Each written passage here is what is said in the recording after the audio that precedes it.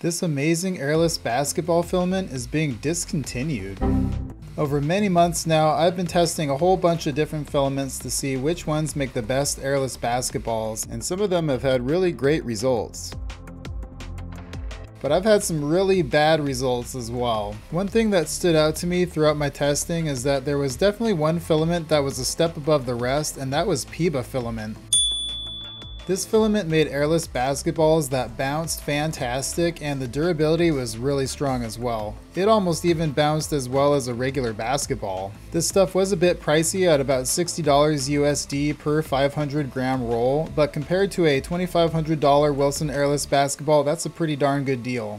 So hopefully by now you could see why I was so bummed when I received a phone call from one of the sellers of Kimya PEBA-S letting me know that Kimya is not only going to discontinue the PEBA, but they might actually discontinue the whole additive manufacturing side of their business. This was confirmed to me even more because when I opened the Kimya PEBA-S webpage, it wouldn't fully load, and when I went to the homepage for their additive manufacturing section, it said that the webpage was currently offline. It looks like there are some other companies that make PEBA, such as this Filamentum company here, and if you scroll on a Google search, oh look, there's one of our videos.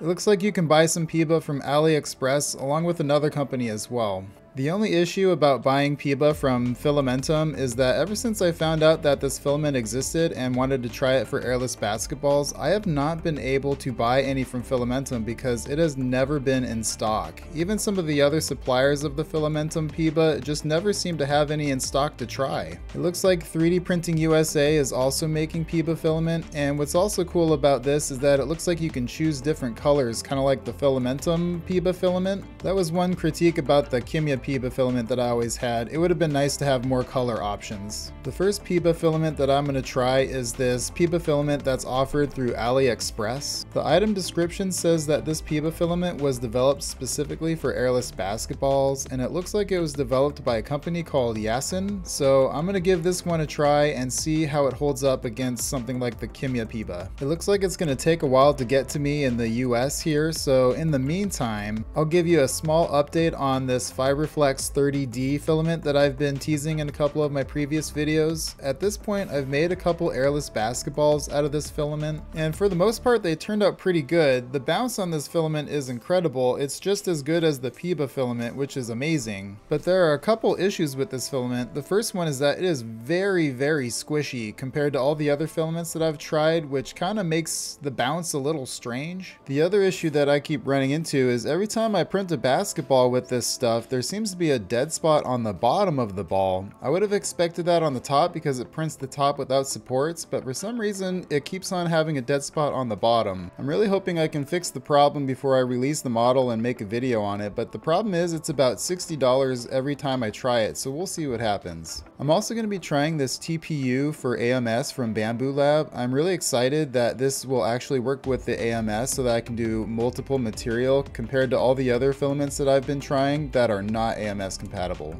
I just wanted to give one last shout out to Kimya for making all the wonderful filaments that they did and doing such a great job with it. We will surely miss it.